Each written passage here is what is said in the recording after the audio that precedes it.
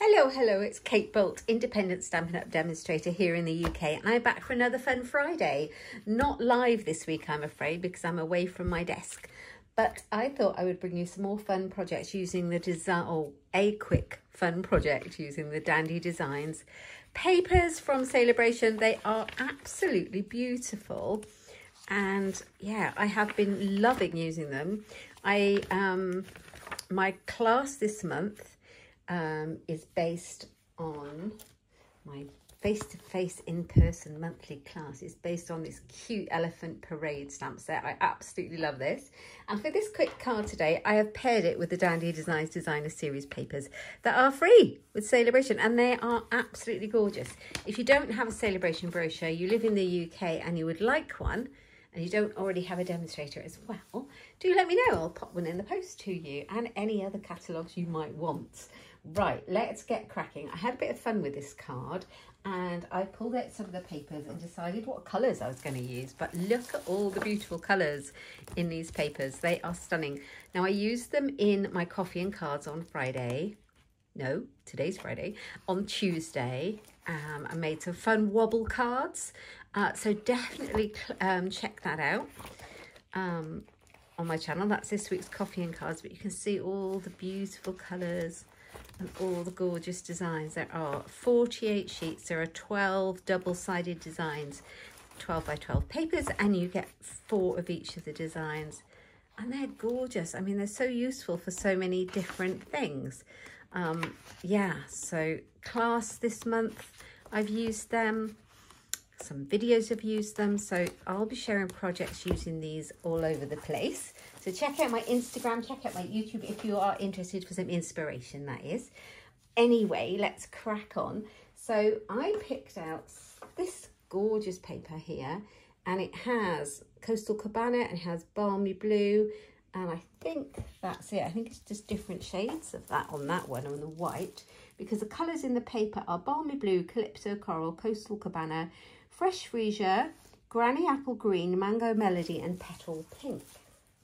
So I picked this one out. And out of the colours, I picked my favourite colour of all, which is Coastal Cabana.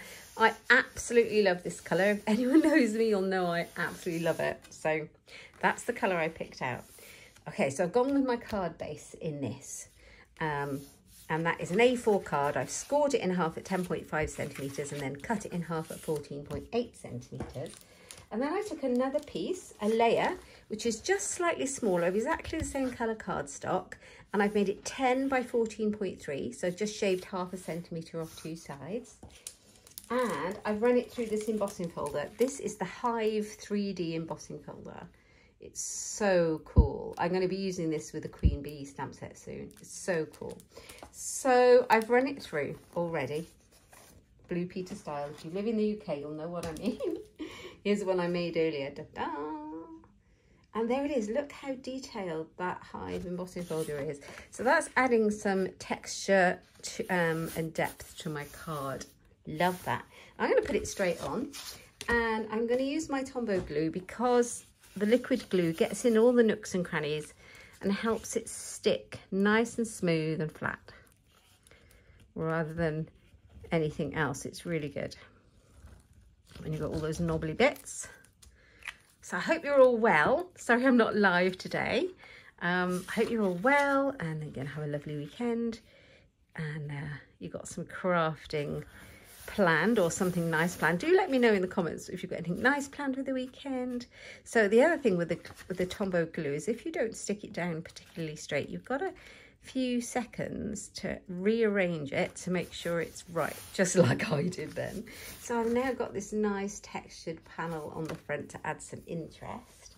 And then I popped in a panel of the DSP, just a short piece. Now I have written down what I put there, and on that is 9.5 by 10 centimetres, that panel.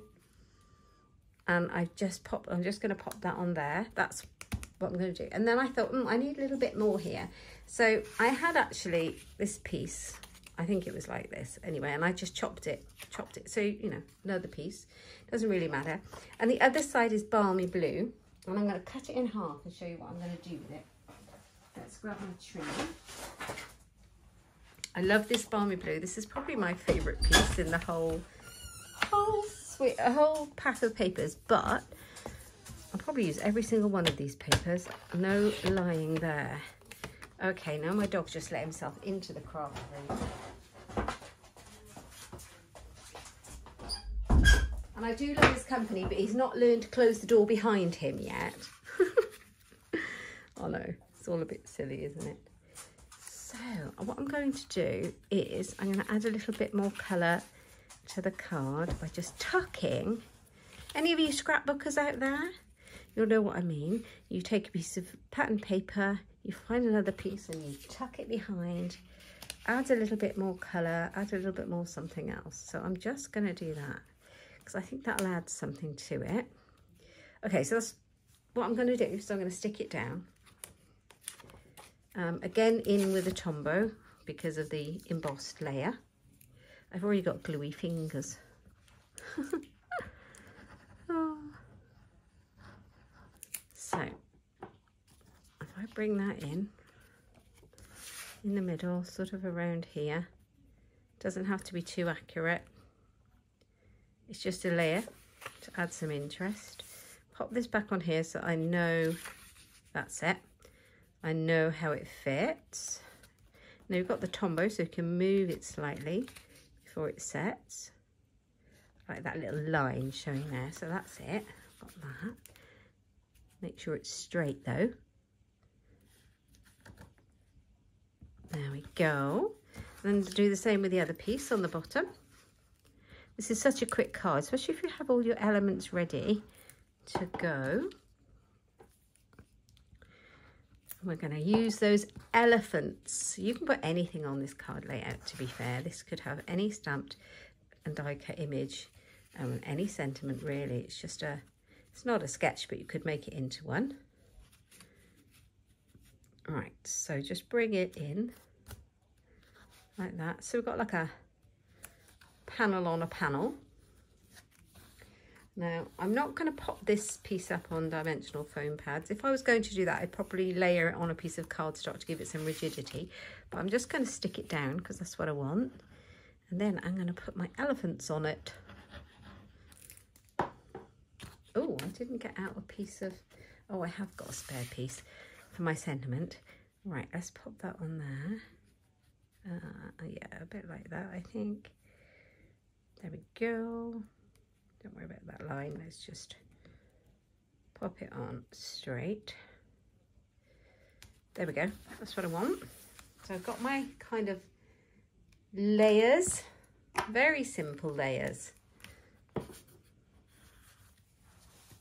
Okay, and I've got a very gluey hand now because I managed to get it everywhere. All right, not a problem. So the next thing I'm going to do is grab a piece for the inside. Make sure I've got that ready. So that piece is 10 centimeters by 14.3.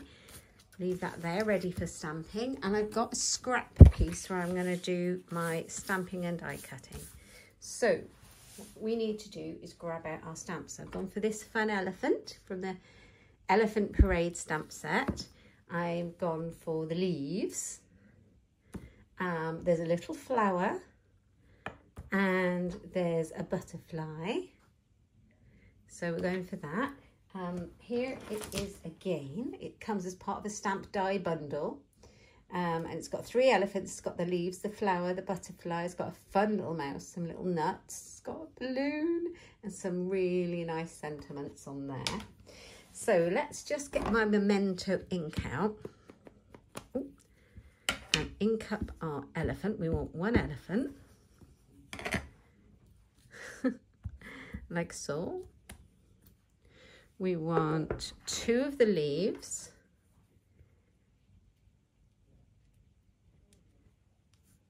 Like so. Like that. We want 3 butterflies.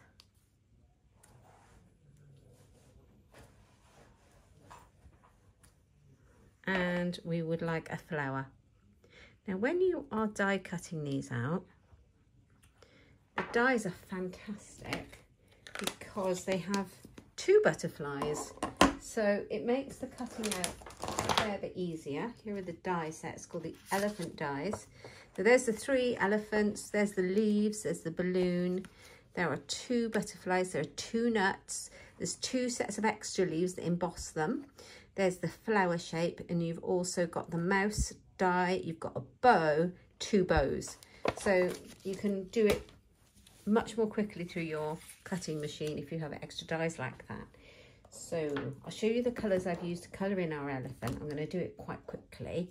So I've got 3 colours. Well, 2. I've got the dark and light shades of smoky slate in our blend pens.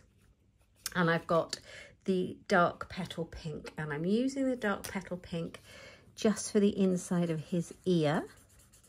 I'm just going around like that. That's it. Now I have coloured a lot of these elephants in over the last few days. A dark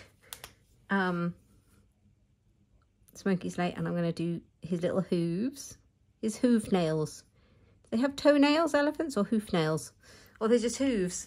Who knows? Tell me if you know. Okay, we are going to do a little bit of shading on his trunk. I'm going to do a little bit on his back. I am not the world's best colourer, so don't feel you have to be, especially with these pens. They do it for you. So there we go. I've just done his tummy, kind of where you think he'd have a bit more shading. And we're going to go in with the light smoky slate and just fill in the rest. Makes a bit of a squeaky sound. Here we go.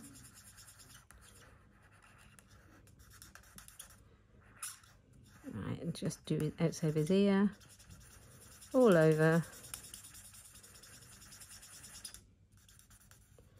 Just make sure you fill it all in. And where the dark and the light meet, just blend it together with some circular motions, and eventually that line will completely disappear and you'll have a nice kind of blended gradient for the different tones of the grey. Just go over that a bit more. Make sure I don't colour his eye in. Blend that in. And then the rest of him. So easy. There we go. So there's our elephant. So that's the colours I've used and how I did his shading on his tummy and his head and everywhere else back. And then I used, for my leaves, I brought in the colours similar. I don't have Coastal Cabana in the blends, and I'm not sure if we do them. I need to check, because I thought I had all the blend colours. So I've brought in Mint Macaron. But use what you have. But obviously the great thing about Stampin' Up is that you can match everything with no extra work. So here we go. I'm going to go down the spines of the leaves with a dark Mint Macaron like this, but I'm not going to do it all. I'm just going to kind of show you. And then with the light, I'm going to shade it same as I did the elephant. And you get this this really nice kind of green. And it's the Mint Macaron dark and light blends. Like that. So there we go, we've got those. So you just finish those off, and then you colour in. I used Highland Heather, and I used the petal pink for my butterflies, and I used the Highland Heather and the petal pink for my flower, and I've already finished colouring those in, and I have die cut them as well. Ta-da! So here's some I made earlier. So there's my elephant, there's my leaves, I have 2. Here are my flowers. And I brought in the Highland Heather colour there with the petal pink for the butterflies and also for the flower. If I can pick it up because it's so little. There we are. There they are, all ready to go. So we're going to put them on the front of our card. So he's going to go up on Stampin' Dimensionals, which I've got a few here. But I'm going to work out exactly what we want to do with him. So I would like him to kind of be sat here. I want my leaves. He's going to be peeking out over the top of those leaves. And can you see how the colours of the leaves kind of tone in with the paper? So I want him to be peeking out. I want enough room for a flower to be coming off of his trunk. So I might need to bring the whole thing down slightly. So that's why it's good to like work your layout out. And then a few of these little butterflies just flying about. Like this. Like this. Any other way you like. So that's the idea. And then at the bottom, I'm going to put the sentiment. So I might bring it back up slightly because I want to put my sentiment and I still want to see the DSP underneath. So bring it up a little bit where I had it. Right, time to stick my elephant down, I think. Yeah, I popped him up on foam pads. So put my finger where I had him. Oop. Pop the elephant on. Ooh. He's super cute. Now you can make a birthday card. You can make any kind of card, to be honest. Right, let's pop him up. I'm going to pop you two on there, but I want to see his... Ooh. I want to see most of the elephant, so I'm going to bring that down a bit. And I think I'll get my mini dimensionals out and put them along the base of the leaf. These mini dimensionals are fabulous. You get the same sheetage as you do in the large ones for the same price, but you just get obviously tons more because they're smaller. And they're brilliant because obviously you don't have to cut anything up. You don't have to cut up bits of dimensional. So perfect, if you ask me. So I'm just putting it along the bottom and then it kind of sits at the same height. Put the sticky bits along the bottom so it sits at the same height as the elephant does onto this piece. I'm not sure if I've got this done right because I've got to put my sentiment on, but we'll see. We shall see. Da, da, da. Here it goes. And I'm just going to overlap them slightly. Definitely covering up his underneath. I'm not sure if I want to, but it's all right. It's all good. Okay, before I do these bits, I'm going to do the sentiment so I know where I'm at. Right, so let's grab this piece because I'm going to use that as my scrap. And I have got What a Happy Day, but I think I might change it and put Sweet Little One. Should I? What should I put on the front of here? Sweet Little One. That would be lovely, wouldn't it? So yeah, let's take this one off and put Sweet Little One in Memento ink. I'm going to use the top of my piece of card and pop it here. That helps me work out where I want it to go. So I also use my grid paper a lot to line things up. I don't know if you guys do that too. I'm going to stamp it and see how well it stamps. Yeah, that stamps fine. So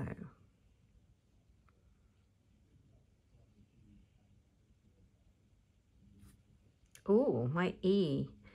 Let's do that one again. I think I've put too much pressure on my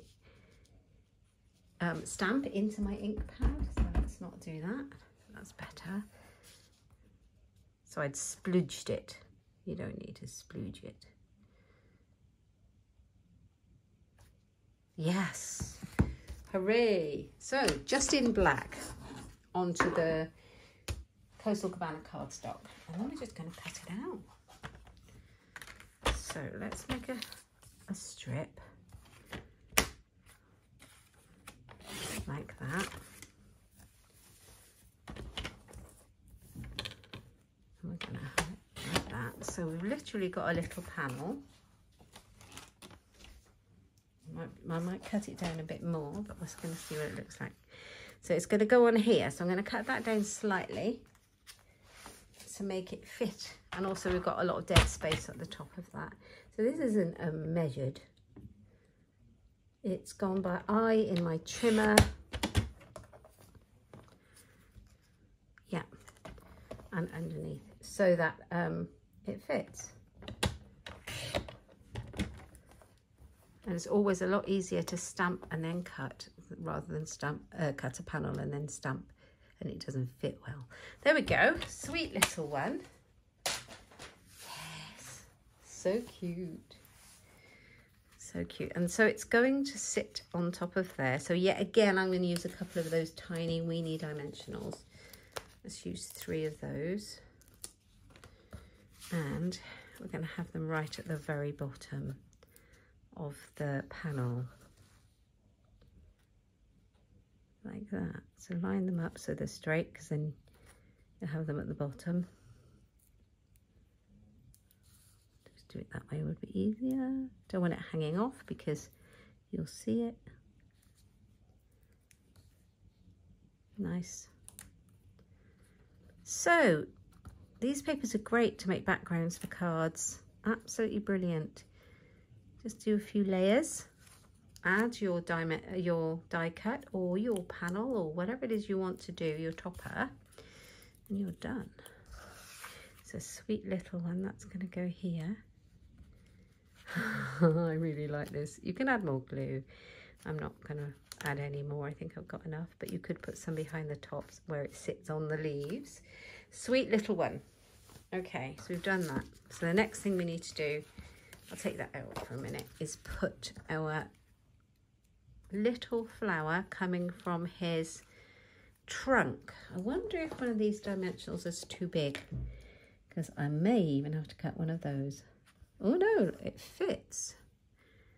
Yeah, it fits, and I can't really see it. So that's a bonus. So let's pop it there. So he's holding this flower. That's so cool, isn't it? And we're going to stick the butterflies on and just have them kind of flying around wherever you want them to go. I think I'll have this one over here, this one over there. So a little bit of Tombow.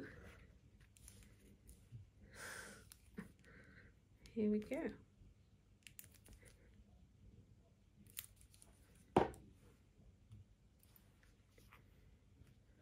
One.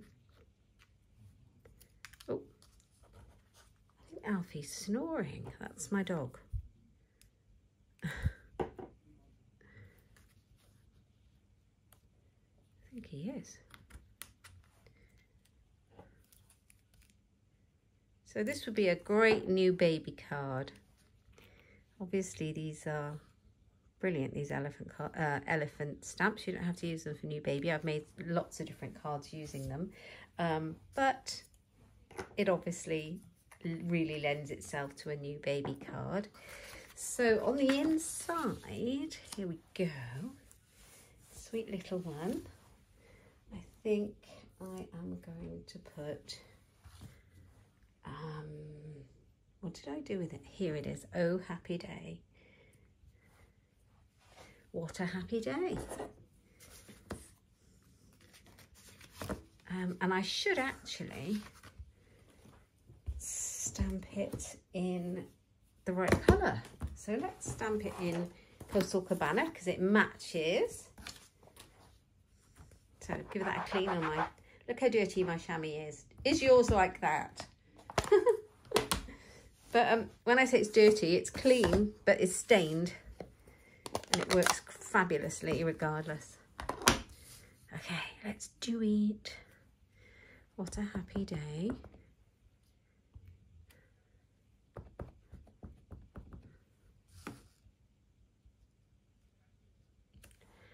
Lovely, look at that.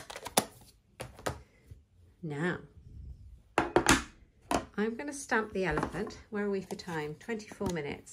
I'm not going to colour him in on camera because, Yeah, that would just be a little bit dull for you to watch me colour another elephant in. But I'm going to stamp him, and then off camera later on, I will colour the inside elephant in and finish it off like that.